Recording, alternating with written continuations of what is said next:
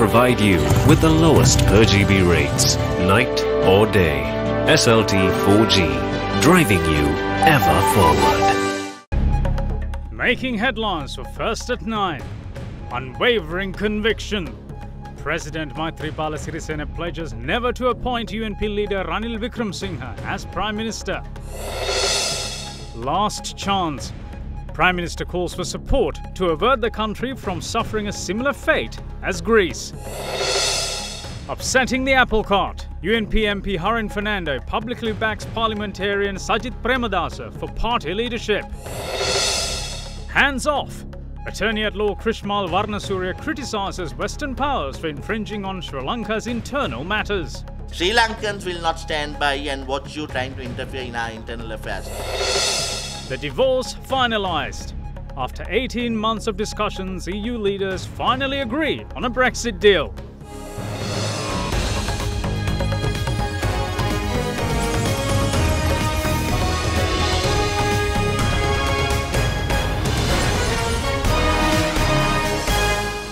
Bike එකක් ගත්තොත් phone එකක්.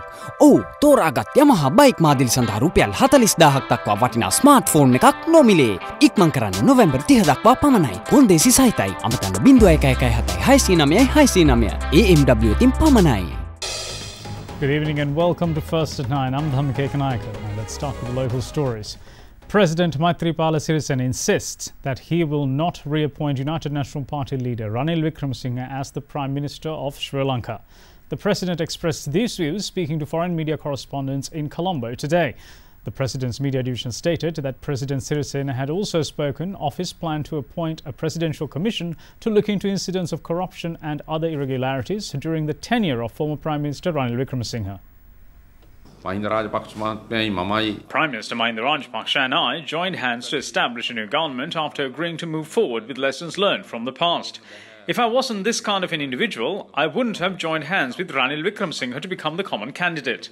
That was at a time when I had a political journey of 47 years against the UNP. Then we were able to agree on a new political outlook and set off principles. There are enough people in this country who have made mistakes, but what's important is to make new agreements in line with the current political needs.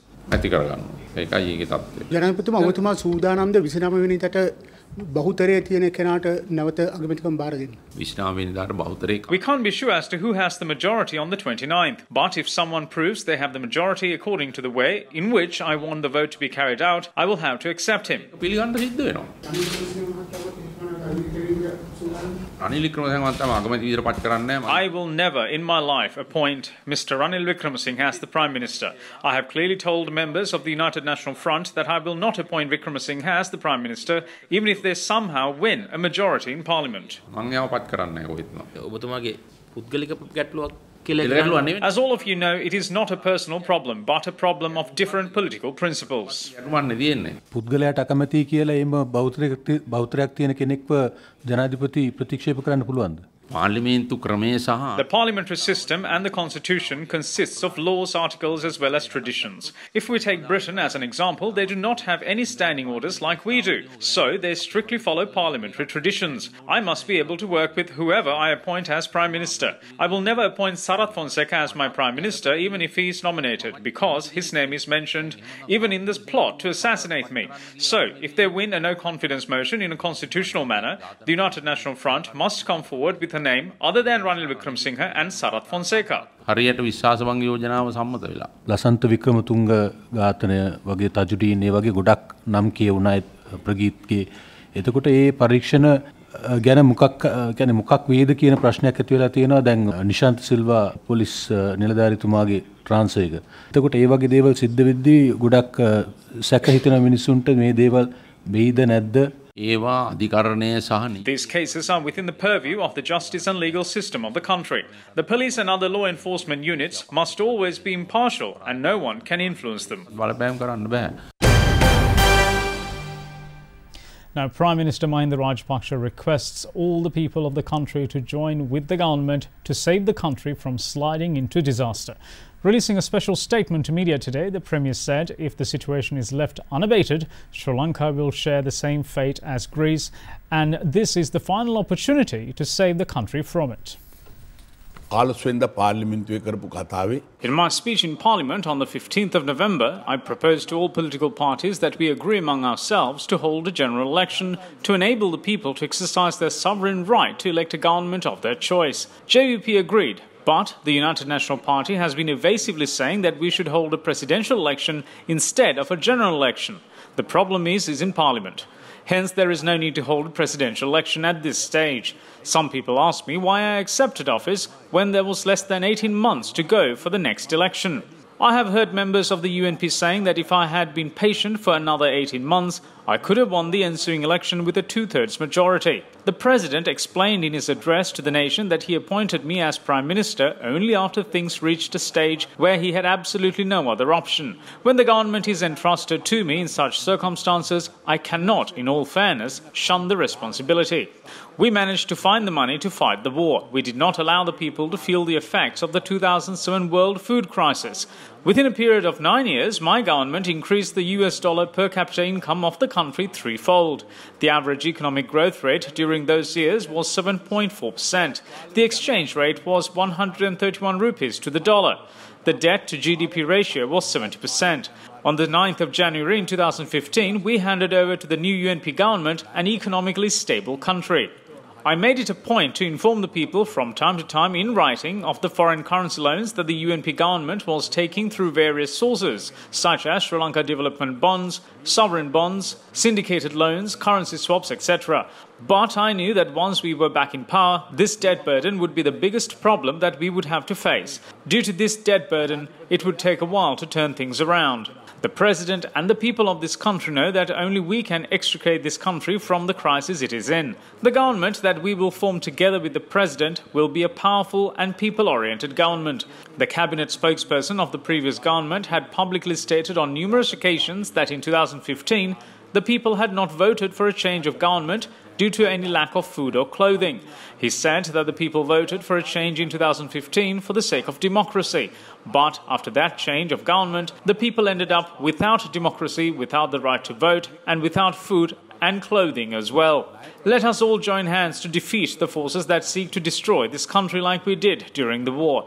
This is the last opportunity we have. If our efforts fail, the country will end up like Greece.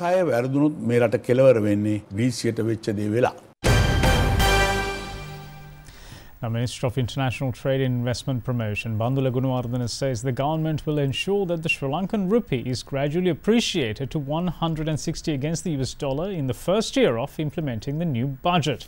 Minister Gunawardena expressed these views at a public gathering in Homagama today. A public gathering was organised in Homagama today by the governing party under the theme The Public Force for Mahinda. Several ministers expressed their views. When we started a fight for freedom in 2018 against followers of Western world, they are threatening to bring international sanctions against Sri Lanka with the support of the West. We remind Ranil and his group that if we were to fear such threats so easily, we wouldn't have started this fight in the first place.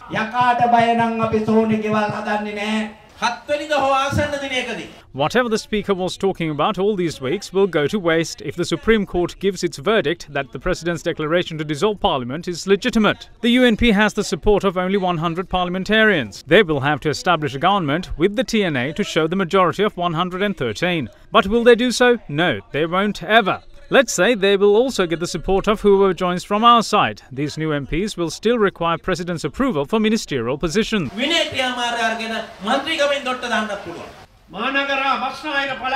As the Megapolis and Western Development Minister, I have to put a stop to all public nuisance caused by former Minister Champika Ranawaka to the people of Homagama.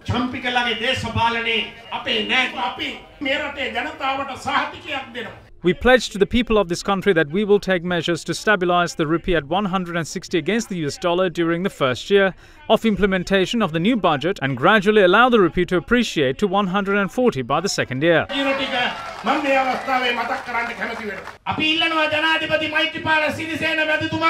We ask President Maithripala Sirisena to immediately appoint a presidential commission to look into the Sinhala Muslim ethnic clashes which took place in Alutgama of Teldenia to find out who was responsible for these incidents.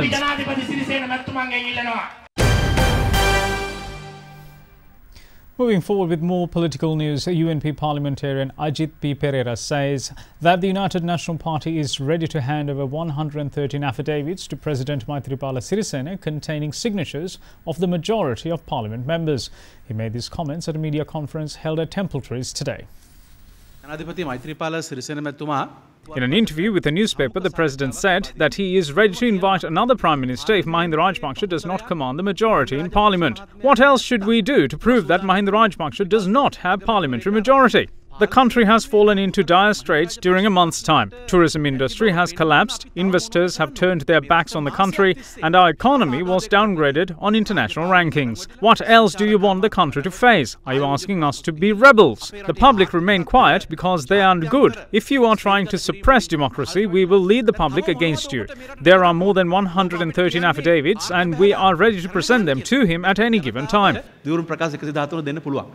Meanwhile, the UNP organised a religious event at the Temple Trees last evening under the patronage of former Prime Minister Ranil Wickremesinghe. Meanwhile, the Satyagraha campaign that was launched at the Vihara Mahadevi Park in Colombo, themed Defeat the Conspiracy of President Sirisena, was held for a fifth consecutive day. Parliamentarians and many artists were seen participating. UNP supporters also carried out various protests today, calling to re-establish democracy in the country. Meanwhile, several UNP parliamentarians expressed their views regarding the current political situation of the country.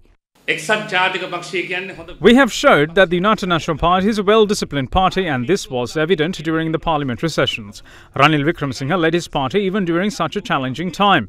He was able to safeguard the Temple Trees. He was able to safeguard the majority of 122 parliamentarians. I told our leader that I will not contest elections if I don't see a change in the party. The entire country is asking for Sajith, and we are definitely in support of him.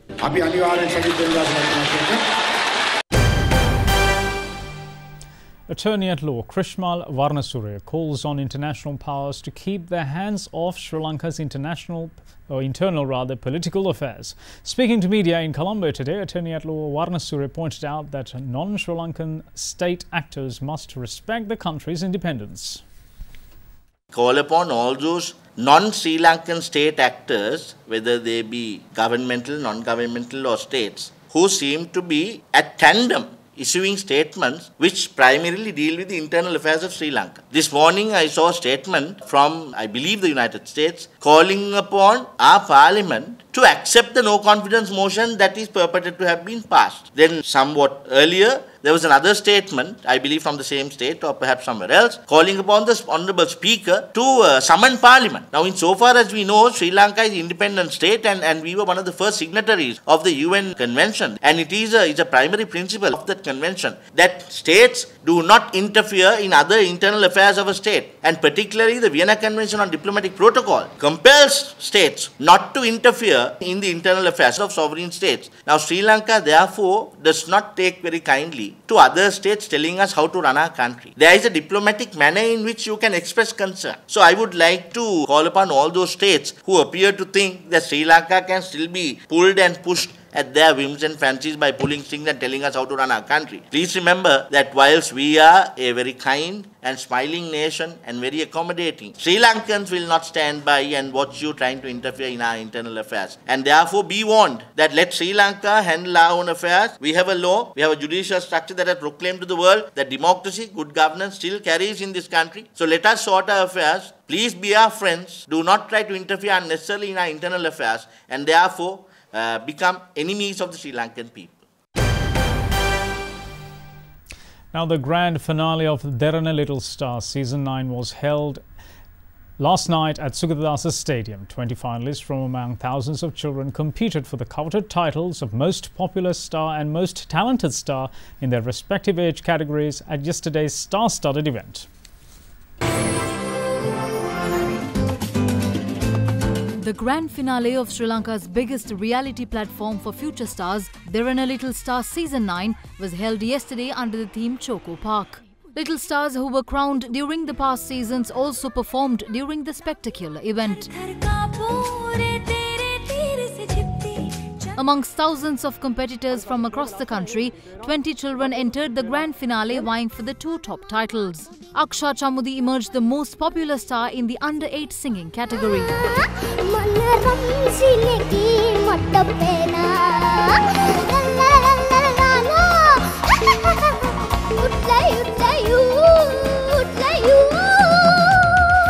Iresha Rajini was crowned the most talented star in the under-8 singing category, while Aksha Chamudi became the runner-up in the category.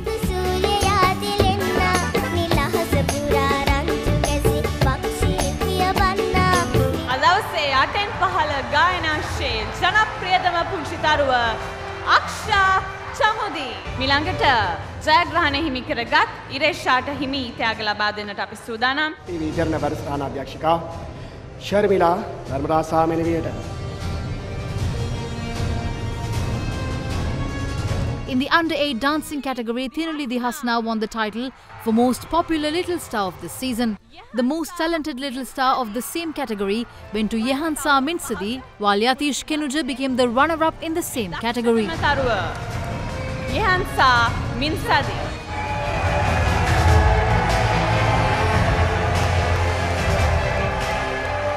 Samidhi Subara won the title for the most popular singer in the under-12 category. The most talented little star was awarded to Sithija Thikshana, while Ashini Chamatka was the runner-up.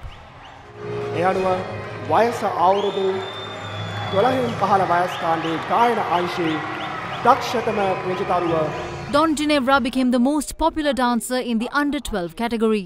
The most talented dancer was awarded to Netmi Udari, while Tisendi Dilakna was the runner-up of the title. වයස අවුරුදු 12න් 15 වයස් කාණ්ඩේ නර්තනයංශයේ දක්ෂතම තරුව නෙත්මි Udari.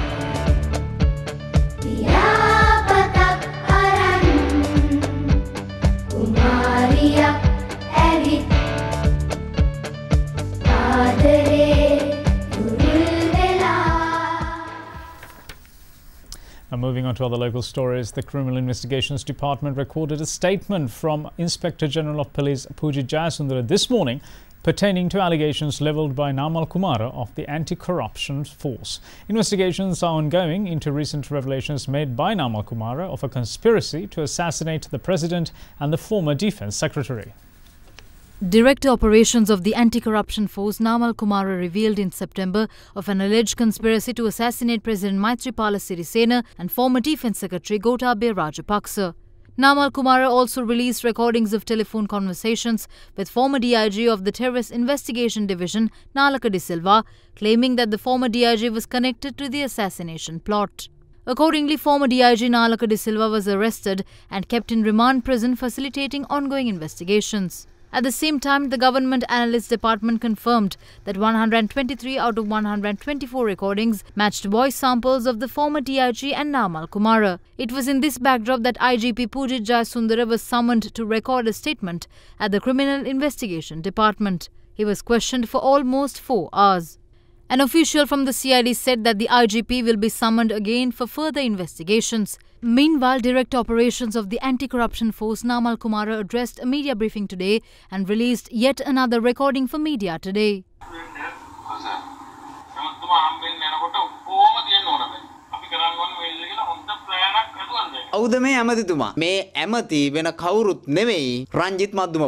However, when we questioned over the allegation former Minister Ranjit Madhuma Bandara vehemently refused the allegation. Now we're going to move in for a short commercial break with a weekly market update on the other side. Stay tuned.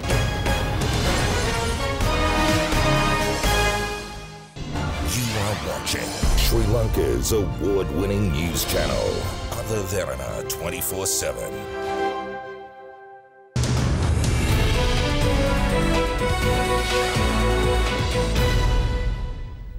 Welcome back. You're watching First at 9. Now, market analysts expect investors to remain in the sidelines in the coming week due to low investor confidence in the market. However, last week, foreigners remained active for the week closing as net sellers, while foreign sales accounted for 45% of the total weekly turnover. A net foreign outflow of 188 million rupees was recorded last week. We now have Head of Research at First Capital Holdings, Dimantha Matthew, for a detailed picture as to how the market will perform in the coming week. Stock market was on a slow downtrend last week with the continued political uncertainty weighing heavily on the index. We expect the investors to be on the sidelines with prevailing low investor confidence levels. Foreigners are likely to be on the selling side, while most local investors are expected to be on the sidelines until some predictabilities can be witnessed. On the bond market, most bond participants are likely to be on the sidelines, while some selling pressure is also expected to continue, slowly pushing up the yields, specifically on the short tenors, ahead of the bill auction on Wednesday. Weak market conditions in the bond market is likely to continue due to the continued foreign selling that is prevailing, and the weak rupee, which has already touched a new low last week, and also the prevailing liquidity shortage in the market.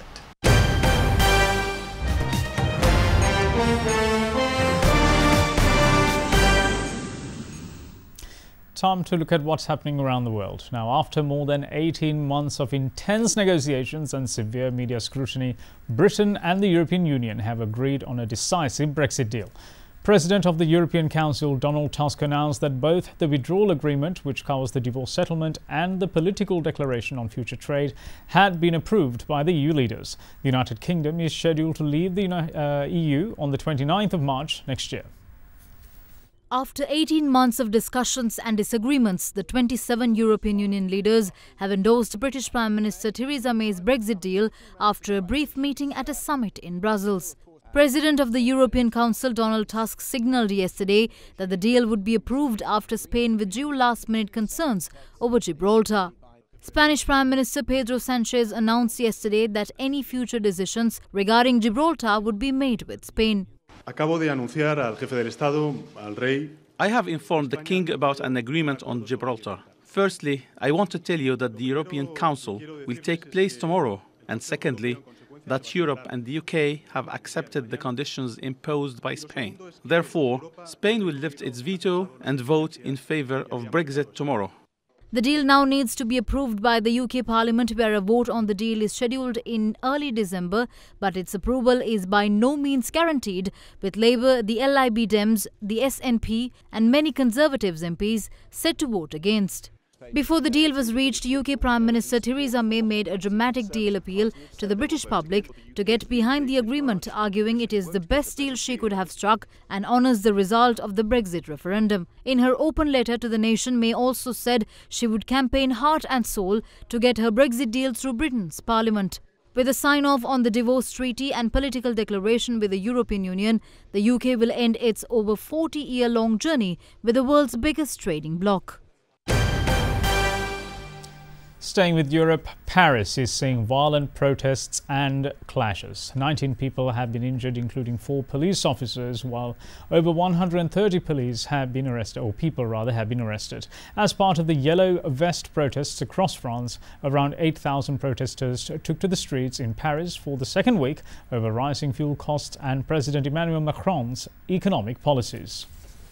More than 100,000 people took part in about 1,600 protests across France yesterday over French President Emmanuel Macron's economic policies and rising fuel costs. Most of the Yellow Vest protests passed off peacefully, except in the capital, where 8,000 demonstrators gathered. 5,000 police officers were deployed in Paris, where metal barriers around the Champs-Élysées were set up to stop protesters reaching key buildings such as the President's office and the National Assembly. However, clashes erupted as angry protesters lit fires, tore down street signs, erected barricades, pulled up paving stones and hurled them at police while shouting slogans against Macron. The chaos continued into the evening when police cleared most of the area. French President Emmanuel Macron lashed out at demonstrators on Twitter, saying there is no place for violence in the French Republic. The protest and the violence were on a much smaller scale than the previous week. Last Saturday, more than 280,000 people took part in the Yellow Vest protests, where 2 people were killed and more than 600 people injured. We have today's progress of the test match between Sri Lanka and England on the other side of this break. Stay tuned.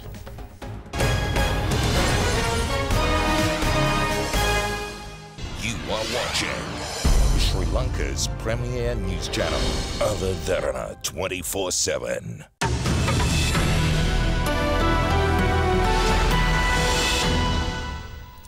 Now moving on to your weather forecast, temperatures are to vary between 20 and 30 degrees Celsius with the highest temperature expected in the Puttlam district. Meanwhile, showers or thunder showers will occur at many places with heavy falls of about 100 millimeters expected in the Sabaraguma province as well as in the districts of Gaul and Mathur.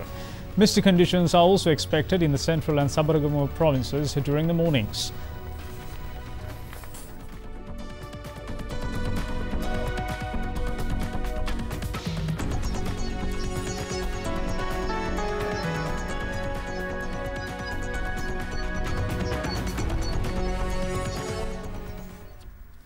And here is a look at your city-by-city forecast.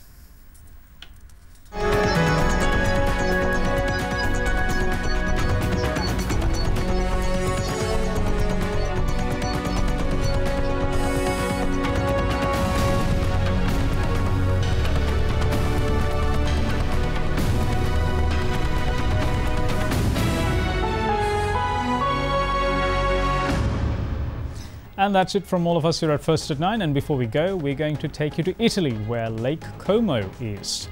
Now, this lake is of glacial origins and it has an area of 140 square kilometers, making it the largest, or make it the third largest lake in Italy.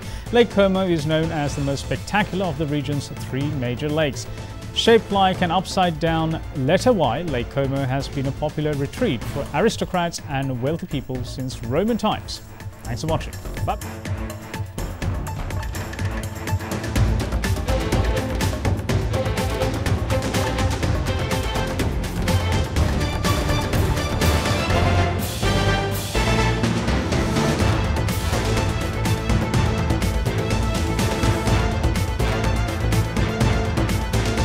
Bringing you the news and information 24 hours a day.